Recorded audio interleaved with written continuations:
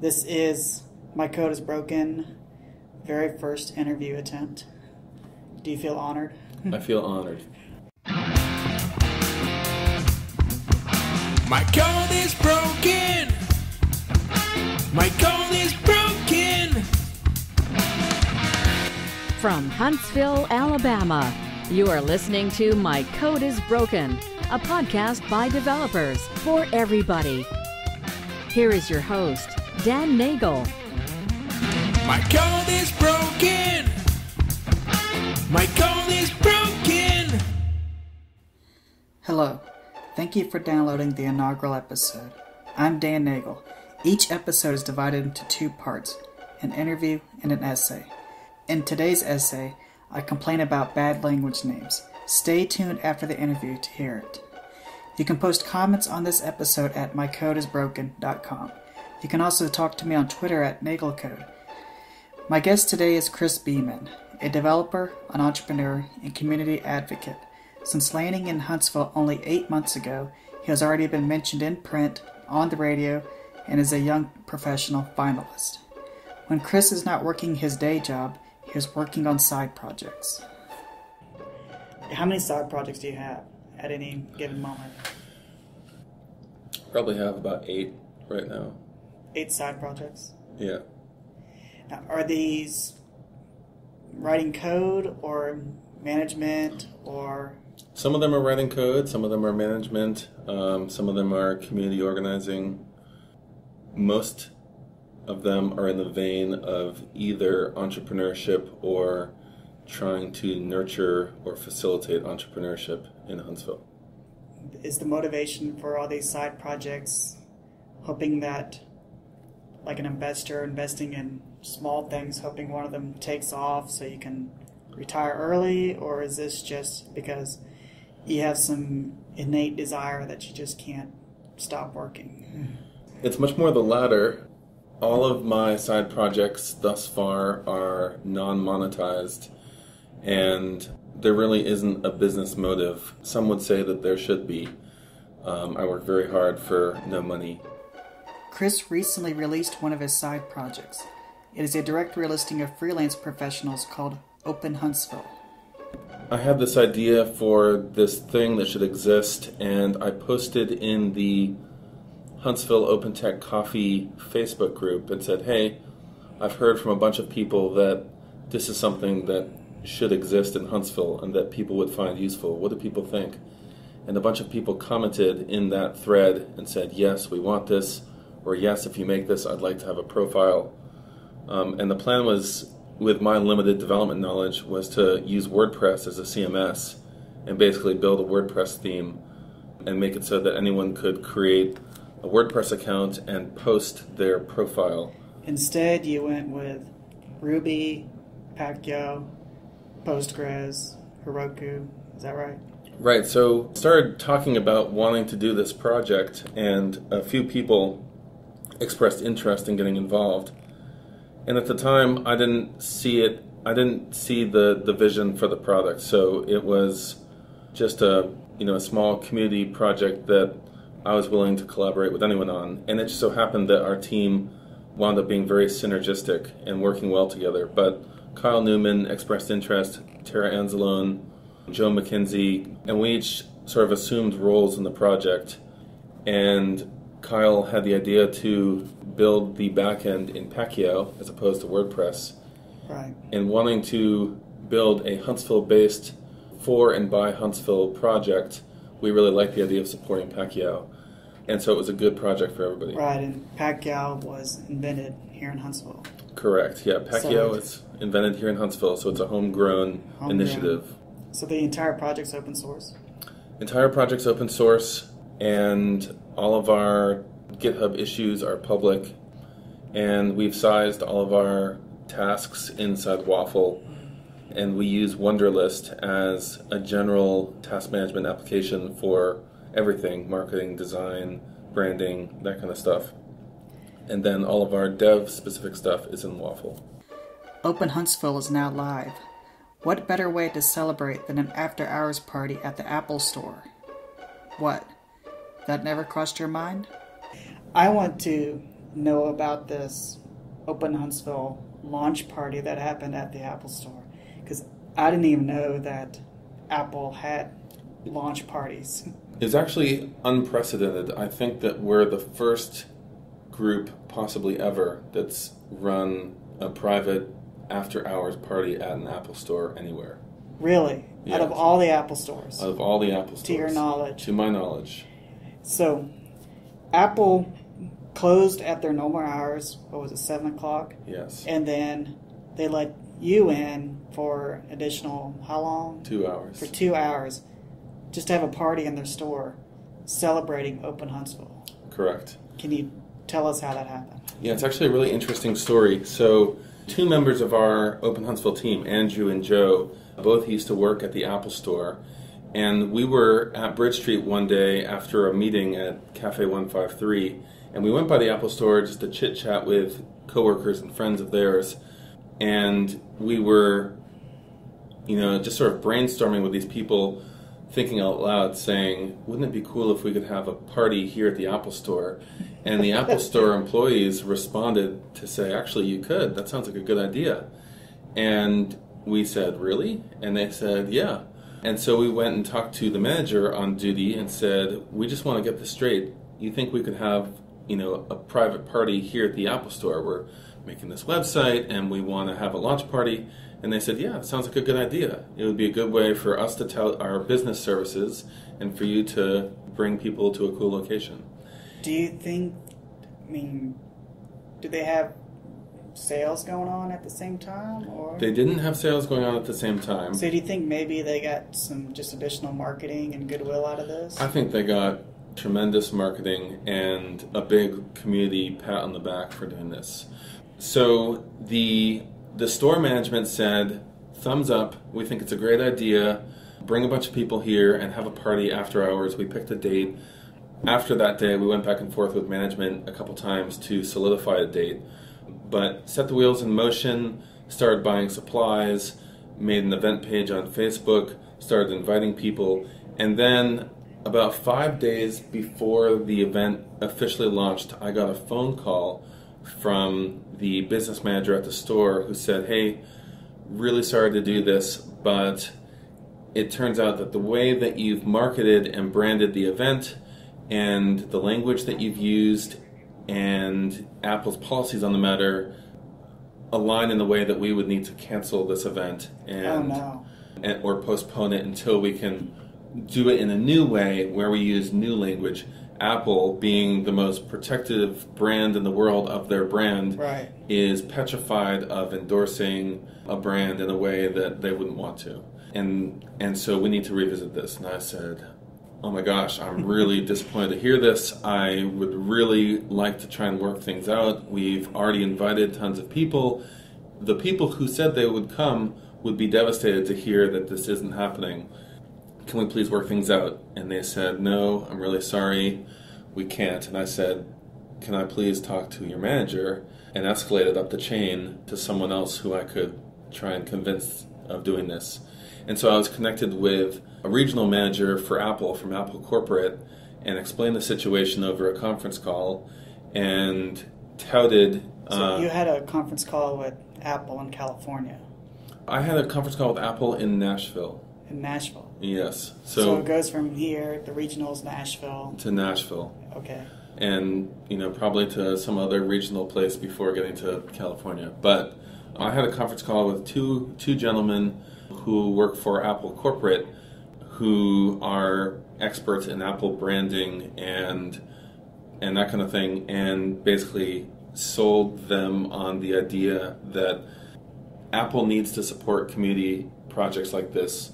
This is good business development for Apple, and our guests would be upset if they didn't get to come to this event, and it would hurt Apple if they canceled. So my theory, based on what you just said, is perhaps that they didn't want to do this, but the fact that they said they would, if they were to cancel now, it'd look worse. Right. So you think that's probably what happened? I think that's part of it. However, they communicated, these gentlemen communicated that they really wanted to do this and that they themselves personally thought that us being nonprofit and us building a community resource and this being about connecting the business community was really cool, and they wanted to support it. The fact that you're a bunch of volunteers not getting paid launching this is what helped sell it. It did, and also that it was focused around business, and Apple has a number of enterprise support and small business support services. So Apple saw that as an opportunity to co-brand or market their own services and products. And I tried to frame that conversation with these people in that way, that it was really a business opportunity for them. And how long did the conversation go with you trying to convince them? The conversation was about half an hour. Okay. Well, you convinced pretty quickly. It was pretty quickly, and I know they talked to corporate, and eventually we got the thumbs up. And then once we got the thumbs up, Apple at a lower level was really supportive of the event, and furthermore agreed that it was a great opportunity for Apple, and to that extent they started putting resources into place to help facilitate the event. So, okay. So you had buy-in. Yeah, we had buy-in. They closed the store early. They staffed the event. Their employees stayed at the event for another hour after the event ended. So I assume that their employees were paid from 6 p.m. when the store closed all the way through 10 p.m. when they finished cleanup. They purchased food for the event. Nice. They had an Apple employee work the door who signed people in and gave people name tags. They had Apple employees facilitating collaboration at the event, and then they collected all our trash. They cleaned up the store afterwards, and they closed down the store after having had over 100 people in their store after hours eating food and drinking. So, really, they did a phenomenal job. That's very impressive. Really impressive on Apple's part. I was wondering where the food came from because, I guess you just opened up your wallet. And yeah, we all opened our wallets and bought a couple $100 worth of food, but Apple also put in money on food. Okay. Do you think they'll do this again? And they're willing to do this again. Okay. And we're talking to them. I talked to them an hour or so ago about doing this again. Do you think this type of event for Apple might spread to other stores? I do think so. I think we set a precedent that is really valuable. And it's just not every day that someone comes to you and says, "Hi, can I throw a party in your house?" In the case of Apple, where they're trying to reach customers, this is a new way to reach customers and to position their brand in a fun, new community way that really could extend to every Apple store everywhere. I would just, based on the numbers that probably half to 3/4 of those people in the store may have had Android phones. Do you think it's possible because they saw this goodwill gesture from Apple, they may buy an iPhone next time around? I do. I think that people came away from this event feeling really positive about Huntsville, about Open Huntsville, and about Apple. And that the ripple effect of that, whether immediate or over time, will be very positive for Apple. Just by the law of averages, with 8 side projects, some are bound to fail. One that I was directly involved in was an app called Frontier. We had this idea to build an app that basically was a mobile app that would show users resources nearby. So restaurants, gas stations, public parks, public Wi-Fi, public parking, that kind of stuff in a mobile app. During the early stages, the Frontier front end was getting pretty heavily developed. There were wire diagrams, user stories, design documents, and even buy-in from the city. However, it still collapsed. In the process of leading that project, we brought on far too many collaborators. We had, upwards of 30 people. How many do you think were actual developers? There were probably about 5 people. The software project had 30 people working on it, but only 5 with software development skills. If this seems like a bad arrangement, you're correct. But it got worse. It was an entirely different set of non-developers each week. What made me predict ultimate failure is when you would go up there and you would explain what Frontier is, what our goal is, what are the tasks, here's what we've done. And then the very next week, you'd repeat that whole speech again, next week, repeat the whole speech again. And then by the time work began, it was 2 hours. We had another hour I could spend on it. Right. We kept on repeating for the new people who would come in and find the script for the first time, the startup story and the vision and all that stuff. And it was an enormous time sink. There is a time-honored solution to dealing with a project with a lot of unneeded staff. I asked the question to Chris.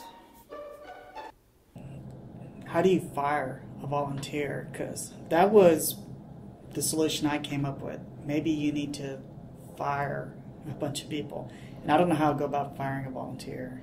Right. I think that's extremely difficult. And my way of going about it, if I were ever to do it, would be to try to explain in as non-confrontational language as possible the reasons for why a team needs to be smaller, and not put the fault of letting someone go on them as if they did something wrong, unless they actually did do something wrong. So we actually had this scenario, in the throes of working on Open Huntsville. A guy who had come to Hack Night a few times and had expressed an interest in working on a community project said, "Hey, I'd like to learn about Open Huntsville. Can I get involved?" And this was in the early days of working on Open Huntsville, and I said, "Sure, you can get involved." And I invited him to our Slack channel, and I announced to the team, "Hey, this is this person. He's going to join us. He has these skills, and he'd be a great fit for our team." And he introduced himself, and he said, "Hey, what is Open Huntsville all about?" And we started to do the frontier thing again, where we were going back to square one and explaining to this guy everything that we had done. And then I had a private talk with Andrew about this, and we agreed that it wasn't the right time to bring this person in. And so I called this person on the phone and said, "Hey, I'm really sorry. I made a mistake. I shouldn't have brought you into this project. It has nothing to do with you. We need to uninclude you for now." Did he take it well? He did take it well. He was mature about it. And I tried really hard to frame that conversation as with myself taking as much responsibility as possible, and with him not getting the sense that he did anything wrong.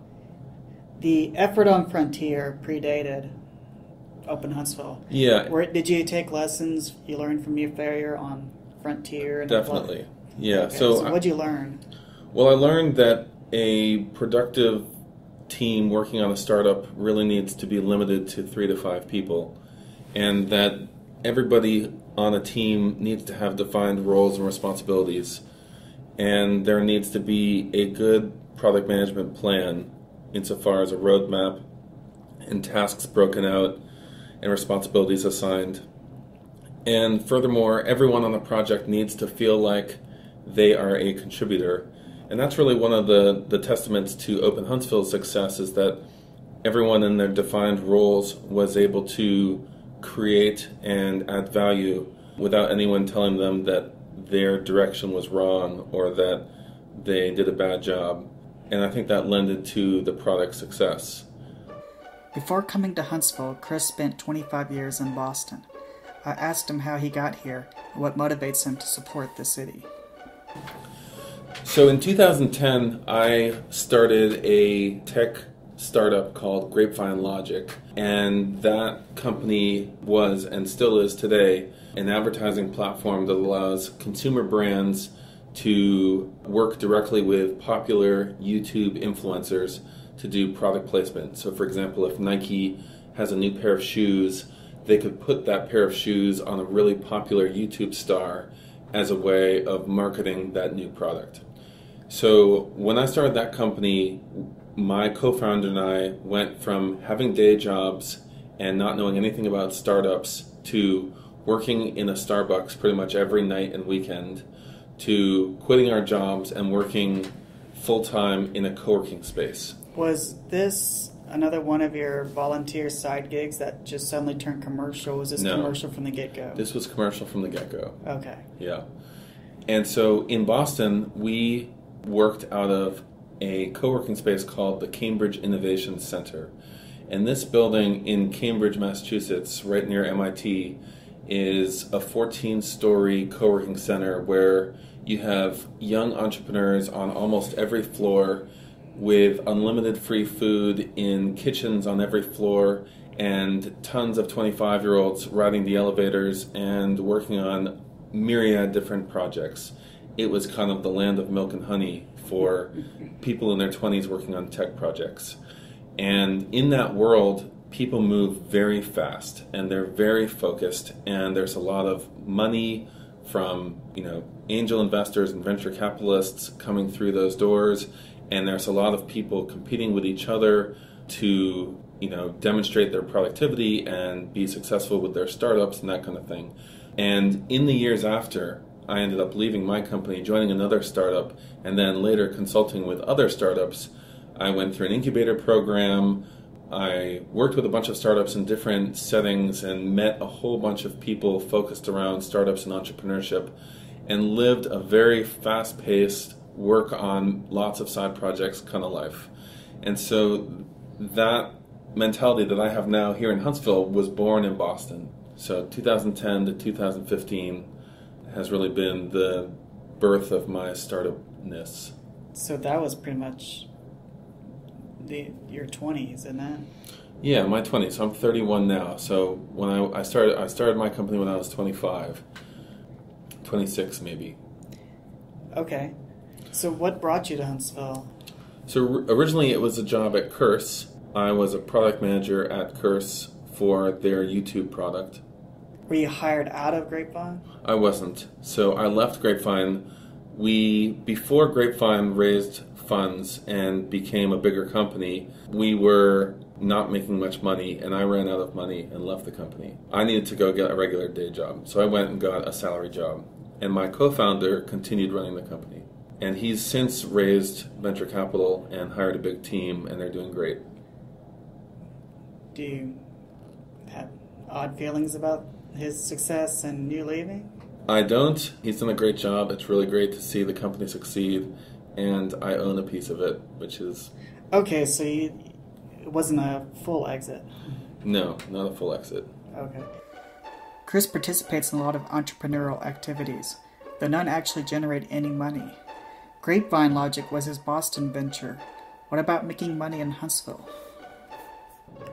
I'm wondering, with all these side projects that you work on, I assume that you charge your dilithium crystals with some mechanism. This is true, yeah. So I won a bid on a web design project today. Oh, so you're contracting? I'm contracting. Okay, well, congratulations. Yeah. So ideally what I do in my life is spend as little time working for money as possible and make as much money as I need to pay my bills and live my life, and spend all the rest of the time working on community projects. I asked Chris about his plans for the future. He plans to build on top of the success of Open Huntsville. Here's his vision. So Open Huntsville started as an idea for a small-time community website that would list the freelancers or consultants in town, and has grown into a vision for a community platform that far exceeds the website. And Exceeds the website? Yeah. But it's Open Huntsville. So you're exceeding beyond Huntsville in Open Huntsville. How does that work? Not necessarily exceeding beyond Huntsville, but leaving the digital realm of the website and entering the physical realm of people meeting and working with each other in real life. So Open Huntsville is no longer just a website. It's more of a brand that you're taking off of a website and sprinkling everywhere. Right. So there's still a lot of thoughts on this front, and we're still figuring it out.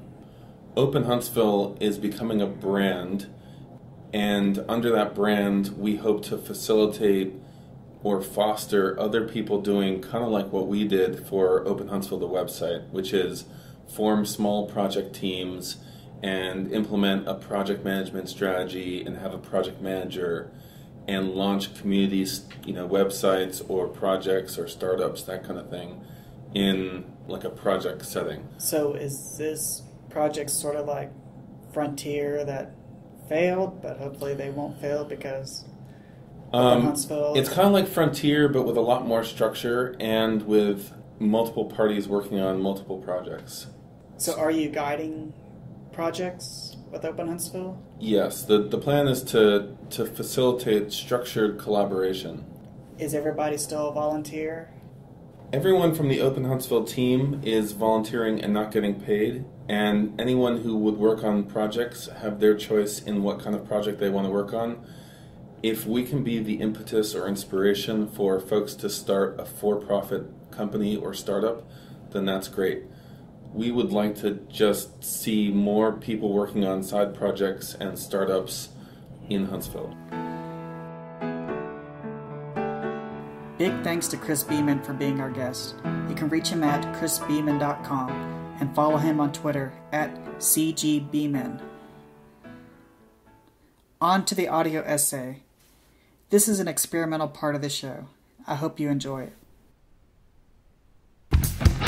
My code is broken. I have a question.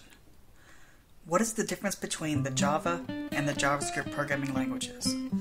How are they the same? The answer to how are they different could be summarized as too many differences to list. So let's leave that there. If your answer to how are they the same was anything beyond the first 4 letters in their names, give yourself a gold star.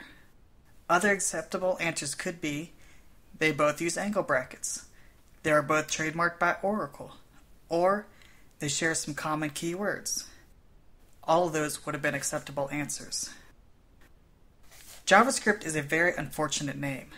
It is a plague foisted upon developers purely to piggyback off the rising hype of Java back in the 90s. Forevermore, because of the popularity of both Java and JavaScript, developers everywhere will have to either bite their tongue or dive into a pedantic monologue, similar to this one, that both annoys and bores everybody else at meetings. Frankly, there is just no solution in sight. But Mozilla, the foundation that inherited Netscape, the inventors of JavaScript, has certainly tried. Their official, untrademarked name, the name submitted to international standards, is called ECMAScript. That's spelled ECMA script. However, try putting ECMAScript on a resume and see how far it goes.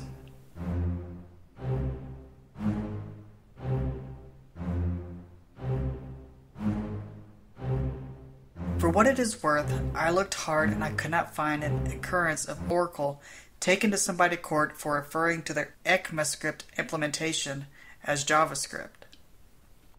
The trademark may be diluted enough for public use. This may be why Microsoft has stopped pushing JScript. JScript is their implementation of ECMAScript and their workaround of the trademark problem. But how to answer the original Java-JavaScript differences question without the conversation going off into the weeds? Here's my take. Java is a compiled language that is mostly used by phones and servers. JavaScript is an interpreted language that is used by web browsers. Despite having similar sounding names, the tech is extremely different. I think that is enough to satisfy the non-developer, and now they have enough ammo to Google for a more complete answer.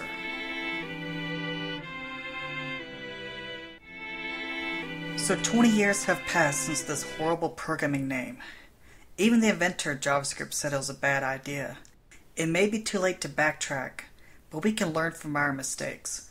Naming names should have improved a lot by now, right? Well, JavaScript may be a bad name, but it doesn't go as far as hindering jobs. Arguably, worse names prevent actual work from happening. Here are some other bad programming language names. I'll call these the unsearchables. In some form or another, the name choice hinders finding help on the language. There are many I could choose, such as any hobby language named after a single letter. But I am focusing my choices on big companies heavily involved in the internet and thus should know better. I'm also sticking to recent languages invented in our post-Google world. For example, Python is not that great of a programming language name, but it was invented in the 80s. So here they are. Visualize trying to search for help in documentation. I'm starting from bad to worst. These are Rust, a general-purpose compiled language. Swift, the new iOS platform language. Hack, an optimized derivative of PHP. And Go, another general-purpose compiled language. The corporate sponsors for these languages are Mozilla, Apple, Facebook, and Google. Let's go through each one. First, Mozilla. Why is Rust a bad language name? Choosing a somewhat common name for the programming language is not necessarily bad. For example, I did not put Google's Dart language on this list. Googling help on playing darts probably does not happen often, and if it did happen, the word would probably be written plural. No, the problem with solving problems with Rust is that Rust is often a problem people are trying to solve. Do a search for Rust help and see what you find. Do we have a plumbing problem? Or is your Rust syntax wrong?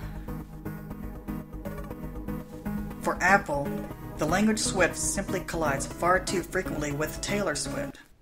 Maybe that is not Apple's fault, but the language was first released in June 2014. Taylor Swift, already a megastar, dropped her best-selling album ever just 4 months later after Swift was released. Maybe in 10 years, Swift programming help will be easier to Google. Of course, maybe in 10 years, Taylor Swift will still be making albums. You wouldn't want to name your programming language Madonna, would you? For now, in the foreseeable future, it seems we'll have to keep adding -Taylor to our search queries. I really feel for the poor developer that needs to implement a Taylor series in iOS.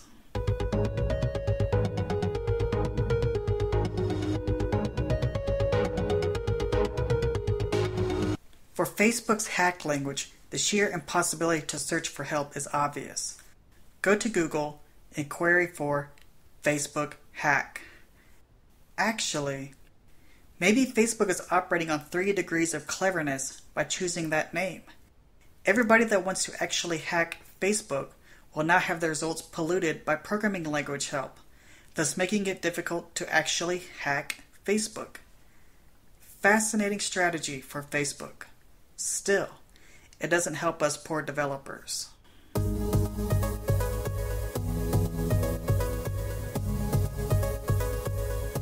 Google's Go language name is simply absurd. Where to start? How about the Wikipedia disambiguation page for Go is almost 5 pages long. Go is a verb. Go is an ancient Chinese board game, and on and on and on. How did this name get approved? One of the publicly stated reasons is because it is short and easy to type. That is true.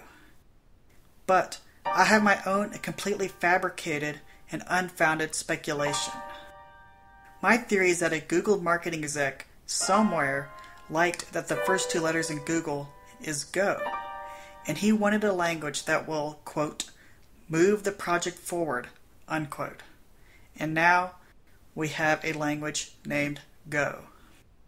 This language name is so ambiguous that it is now often called Golang, all one word. I'm sure that the true origin story for the name Go is written somewhere, but I find it interesting that Go and Swift oddly have both common meaning and common connotation. I wonder if they came from the same naming consultants.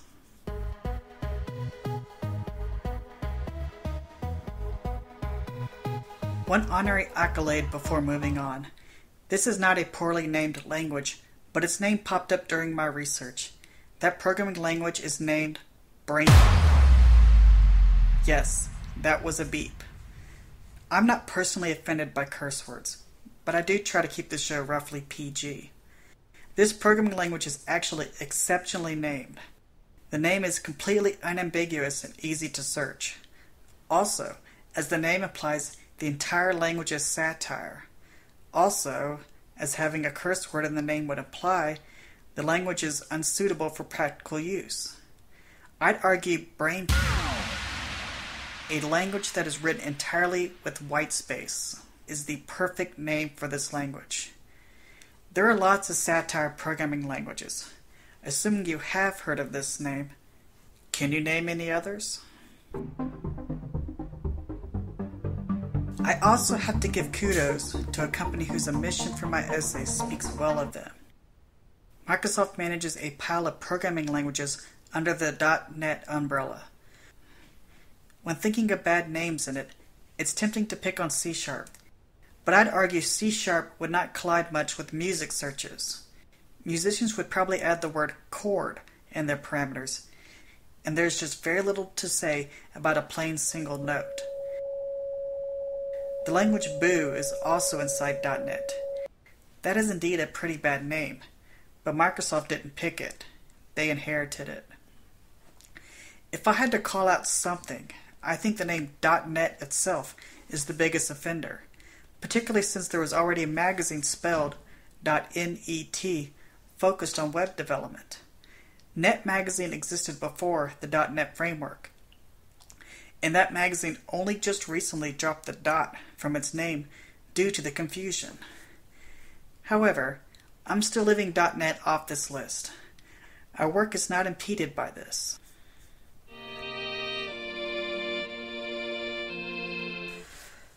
So dear huge multi-billion-dollar technology companies, please make your products easy to search and make them easy to differentiate.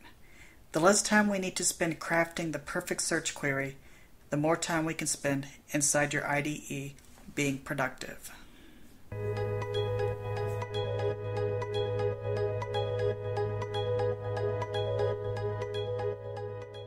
And that's our show. I hope you enjoyed it. If you like the show, please post a review on iTunes. It helps others find it. You may also send feedback to feedback@mycodesbroken.com. Thanks again. Until next time, I'm Dan Nagel, signing off.